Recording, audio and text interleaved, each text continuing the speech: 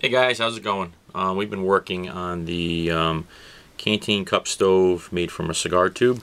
Worked very well, but we were trying to cut the boil times and try different lengths, different configurations, and these are the basic results that 10 hours of work have panned out. For the most part, you're going to need a tube. This white tube is 5 3/4 inches, and the red tube is 6 1/4. 6 1/4 is a better size because when you're pouring the fluid into the bottom, you're going to be able to have a 1 ounce capacity as opposed to maybe half to 3/4 on this end. And the problem is that when you're playing around out in the cold or you're in a rush, you're going to be spilling some fluid out of these ports.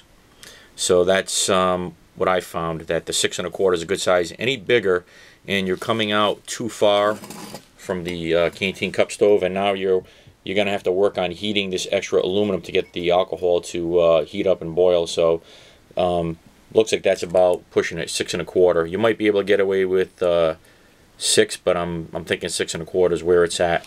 The second thing that we had to deal with was some of the felt that we're using inside. Originally I had rolled a piece of felt that was in the tube, and that was bigger than 1 revolution. It was about 1.25 revolutions, and it overlapped, and it slowed down the flame too much. So we experimented with a full revolution of felt. We experimented with just a little bit on the bottom, just to absorb the fluid, so that you're not spilling fluid when you're trying to prime it and move it around. And what I found is that a piece of felt that wraps the entire tube and ends before the jets is where it's at. That way, when the alcohol is sitting on the bottom, it can still boil up with a little bit of pressure. And if you close it off all the way, you need to increase the pressure to get it out, and it affects the prime and everything else and the boil times. This is what I found works the best. You want to be able to saturate most of the fuel so that you're not losing it when you're turning the tube around. So the next issue we had, and we've done about 20 different boil tests with 20 different configurations. We actually had 15 holes. That was kind of in this shape here, and what that would do is give you lots of heat right away, and you'd end up running out of fuel before you got to a boil. We tried it, we brought it down and staggered it down to 14, and we still had issues. Yeah, it burned great, the pattern looked great, but we weren't getting a decent boil time. The original thing that I tried was just 7 holes down the middle, and that wasn't enough. The one that you saw burn in the last video was 13 holes, and it burned great, but we were trying to increase the time. And this is a staggered pattern. The staggered pattern is far superior to a side-by-side pattern on the jets. We even went so far as to try a 19 grid pattern with a couple on the outside. This isn't going to work at all. So the sweet spot for these tubes that I have found has been 13 to 14 holes, and I've stuck with the 13 and getting some consistent burn times that are better than what we were getting. And the other thing that I did, I'm just going to make my final mod shortly, but I've got this tube of felt in here, and it wraps up to just about where the ports are, so that's open and alcohol can boil freely and move out. But I left about a 1/4 inch of a gap right here, and I added some more felt so that you'd get a little bit more absorption of fuel, so you don't have to worry about it spilling out. Plus, it would keep the vapors down on this end. And I did the same thing with this end down here. This end is stuffed with carbon fiber felt so that you don't have fluid sloshing around when you're moving it. And as you can see, this piece extends down to here. So this is filled with felt, and on your initial fill up, you stick your fuel bottle in here and just kind of squirt it down, and you don't have any issues with any sloshing fuel at all. You can even turn it upside down and prime the back. So let's do a test with the new mod, and this is going to be the final mod because we've done, I don't know, 20 different boils with maybe 10 different variations. So got a new tube, and this is just a Cesta Captiva tube. I'm sure there's a million of them that you can get that are close. And let's see, the diameter of the tube is looking to be approximately 7/8 of an inch, about between 3/4 and 7/8.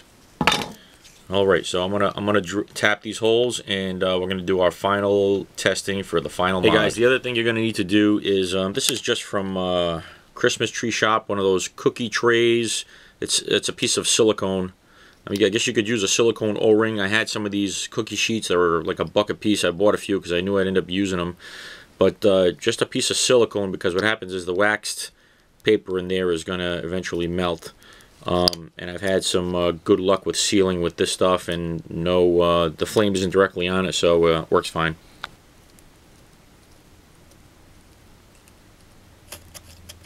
See if I can get you to see that pattern. Alright, so there's the pattern. I'm pretty sure that this is this is 1/16 inch drill bit, and that's what it looks like, and that's where the marks are. So you can freeze this frame and just kind of sketch it out. So you got 13 holes and they're staggered, and that creates a great effect and the best boiling times and most consistent burns. You're probably going to want to file the burrs down that are created inside, because your felt's going to be catching on it.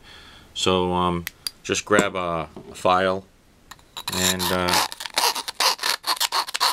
give it a quick little file inside, get rid of all the burrs, and then I just go back and re-drill the holes in case any of the aluminum is filled into the holes.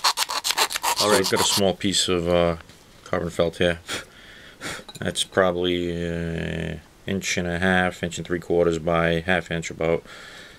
You just want to roll something up. You want to have it in the end so that you can absorb the fuel, not have issues with it running out of the holes. So that's going to go all the way in. This piece is yeah, about 5 inches long, and it'll wrap right up till the vents. And that's about all she wrote. You're going to want a little bit of space like this, because if you bring it flush, you'll have a tendency for the alcohol not to go in quick enough, and it'll kind of spit out at you.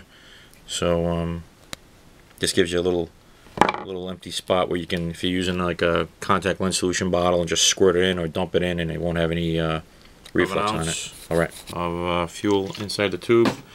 Just primed the felt. And let's see. There we go.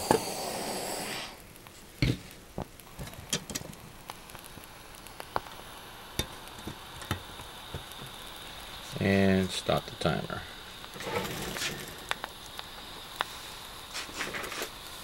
She's priming pretty good.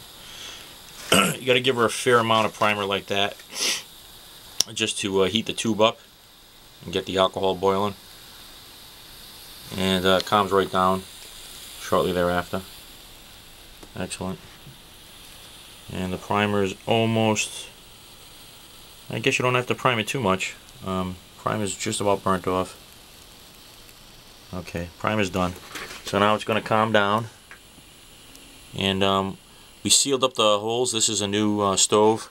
We sealed up the holes so you don't get as clear a view of the flame, but I think you can get it here from the side. I think you can see how the jets are working pretty nicely. So we'll see what she does for boil time. Got a great flame pattern, as you can see. Right there, 610. So you got your rolling boil at about 6 minutes and 10 seconds. You can see boiling pretty hard. It'll probably burn out in the next 2 minutes. You're getting an extra 1.5 to 2 minutes of flame. So my guess is that even the ounce will work probably outdoors in cold weather. So 1 ounce in cold weather, and it's got a great great design concept. And You can turn the flame and redirect it to the pot any way you want. If you want to just turn it because you can't get to the pot quick enough to keep the water from jumping out, just turn the tube to the side. It'll redirect the flame going outward. It'll slow the boil down. Then you can bring it back in. Works sweet.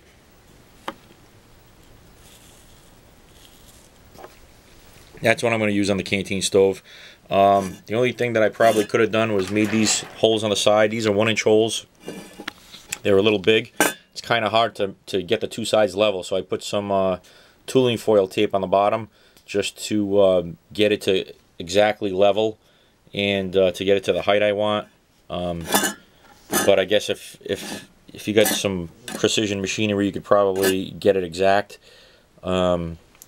I would probably say that 7/8 is a good dimension for the hole. That's the port pattern, and right behind it the priming pad. And I already explained to you how the pad goes on the inside. It's pretty important because if you have the pad covering the holes on the inside, you're going to slow down that boil dramatically. This will be what I carry with the canteen stove. I think it's pretty good. This is going to be my final mod. I'm not going to spend any more time on it. I don't carry the canteen cup all that often. I do use it a dozen times a year for bushcraft outings and such, but this is probably what I'll be carrying if I'm not using some wood on Hey guys, one more note.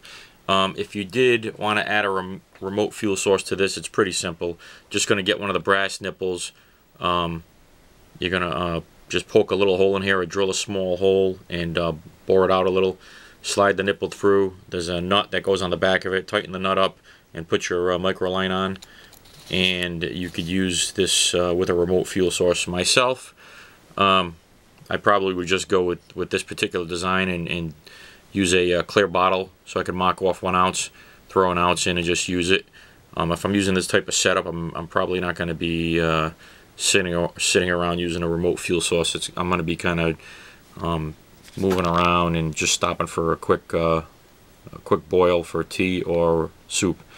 So if you think that that's an option, it's for you, then it's very simple to do, and you're just going to be running it in the same exact way. The only thing that I would do is if you're going to run a remote fuel source, I would probably take the felt out. You're not going to have too much of a need for the felt, and if you do it, you could take out the felt out of the ends and just leave a small pad in the middle. But if you take the felt completely out, it's going to give you an opportunity to, if there's any fuel left over, you can pour it back into your through the remote fuel source back into the fuel bottle. And like I said, pretty much the carbon felt is in here just to retain the fluid so that it's not moving all over the place when you're spinning it around, priming it. All right, guys, good luck with it. It works very well. I'm all done with modding this out. So, all right, guys, peace.